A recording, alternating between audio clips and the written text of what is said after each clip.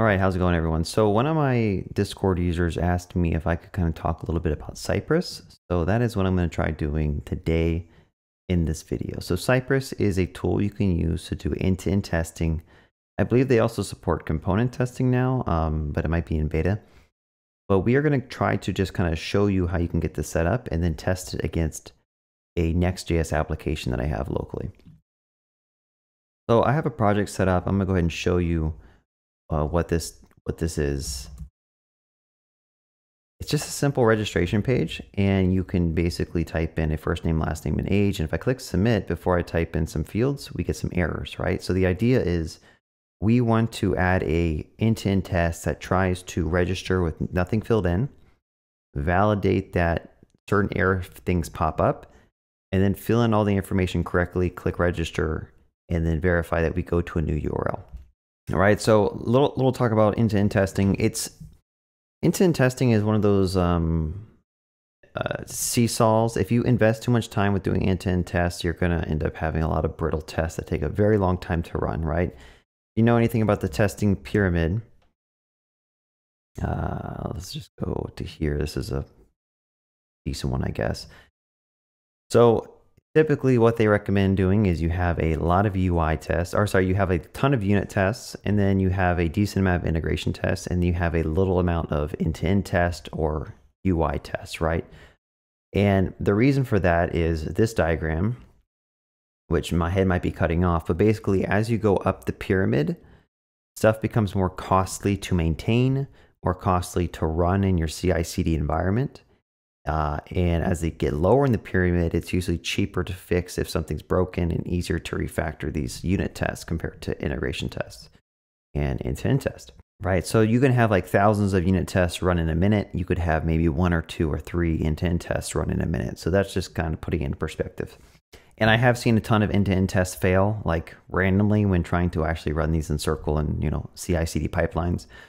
So keep that in mind, but let's just kind of overview what Cypress is, and we're going to try to test this little application here. So to get Cypress set up, you just say npm install save Cypress.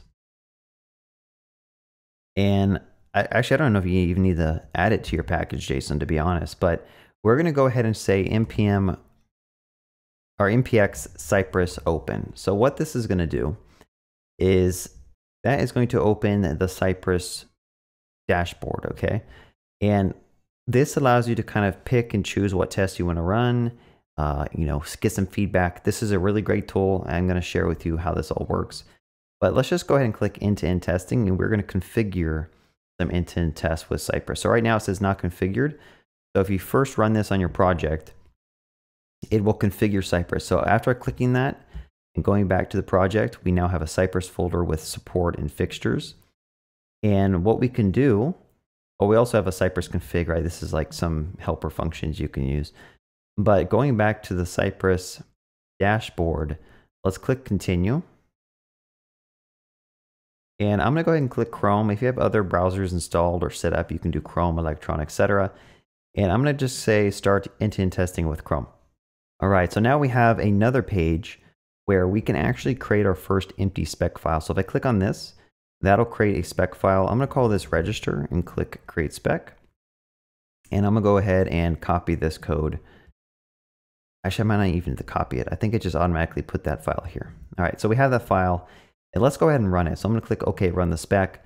And you will see Cypress will actually run through this test, and it'll show you the results of what it sees.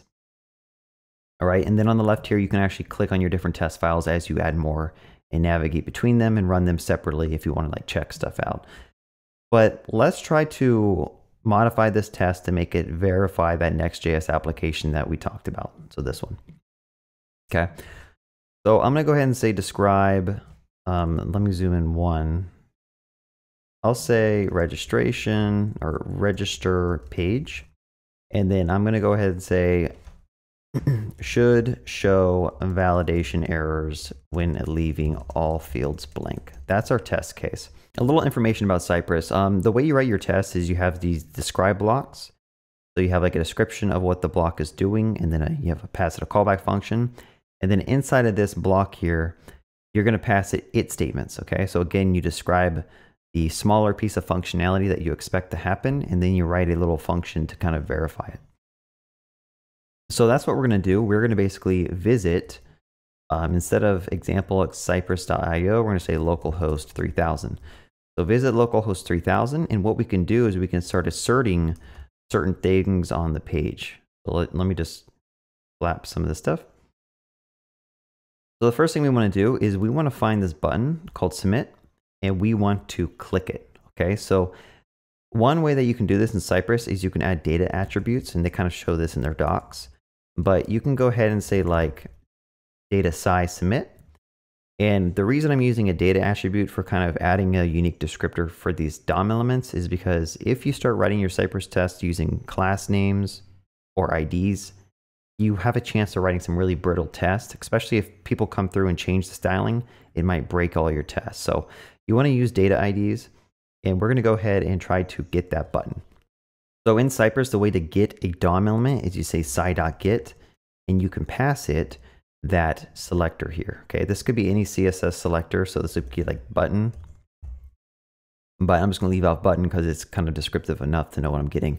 So this will get the element on the page if it exists, and we can actually do .click if we want to. So let's just go ahead and save that, and notice that when you save this test file, Cypress will actually rerun your test.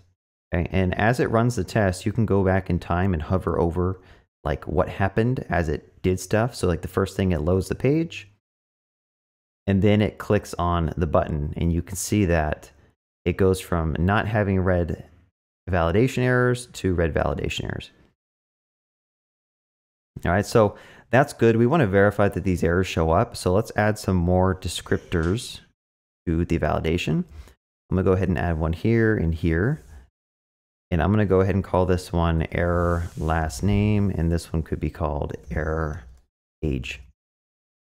So after clicking this click button, we want to verify that we have those error things displayed to us, right? So I'm going to go ahead and say data sci error last name. And the way you can check if an element exists, you can say should exist. Okay. And then I'm going to do the same thing for error age. Okay, so these things should exist on the page after clicking on submit button. So let's go back, and our test is still green, so everything is passing. Okay, and to get a list of these assertions, you can go to the Cypress docs and go to references and go to assertions here. And they have a list of all the different things you can put inside of that should function. Okay, so you can do like expect whatever not to equal Jane. Actually, maybe you need to go down to, all right, they have some examples here. So just read through these. Like if you need to like do different stuff here, very easy to just change how you're asserting. But let's actually go back. The next thing we want to do is make sure that when we fill out these forms that we can actually submit the page. So I'm going to make a new one that says should redirect the user to a success page when filling the forms and clicking submit.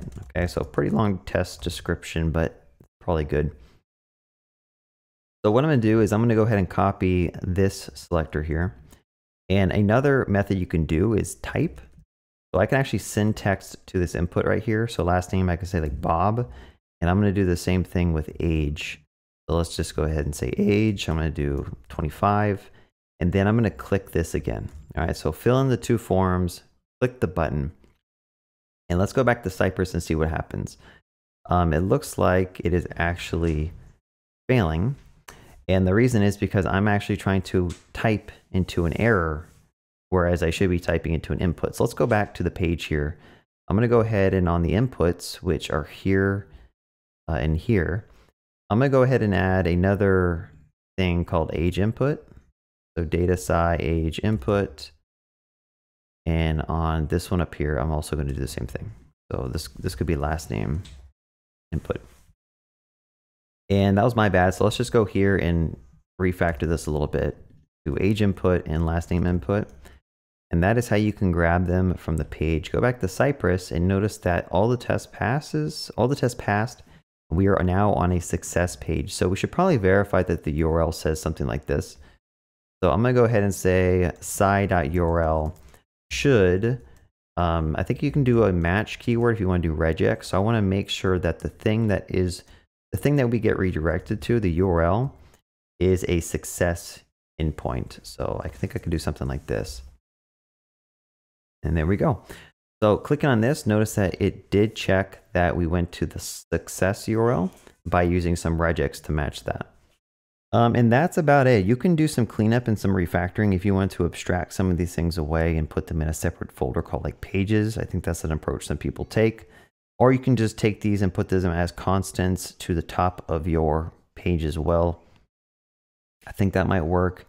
Well, actually, let me take that back. You might actually have to call this inside the steps, because the way Cypress kind of works behind the scenes is it uses like a bunch of chaining and promise chaining. So you may actually have to call this directly here, but you could take this string here if you want to, and like I could kind of extract this. Like I said, like error last name selector. And I could potentially just put that up here if I wanted to, like this. Okay. And that'll make your code a little bit cleaner, because you might be, needing to grab multiple selectors in multiple places inside your test. But that's just kind of an overview of how you could potentially clean this up if you wanted to. So yeah, I mean, that's basically the gist of Cypress. You basically just write a bunch of tests that kind of do things in your UI and verify functionality the same way a user would do, right? So go through buttons, click on drop downs, sort tables, etc. Anything that you think would need to be tested by an actual user, you can write with a Cypress test. Now, I will say that if you can try to test whatever you need with a unit test or integration test, then I would definitely do it with a unit test or integration test, because these Cypress tests will add up and they will slow down your entire build process unless you set up some type of like parallel build running thing, so that you have like a bunch of machines all parallel processing your Cypress tests and running these super fast. But the more machines you have, the more money it's going to cost to get that running. But I just wanted to kind of share that with you, because I do think Cypress is a great tool, and their rewind functionality, where you can actually go back in time and see how stuff works, is, it's awesome. You can also inspect, since this is just Chrome, you can actually inspect and like check out the console logs and check out elements and stuff like that if you want to. But yeah, hopefully that was a good overview of Cypress, and you feel more confident writing Cypress tests over your end-to-end UI functionality. Anyway, have a good day and happy coding.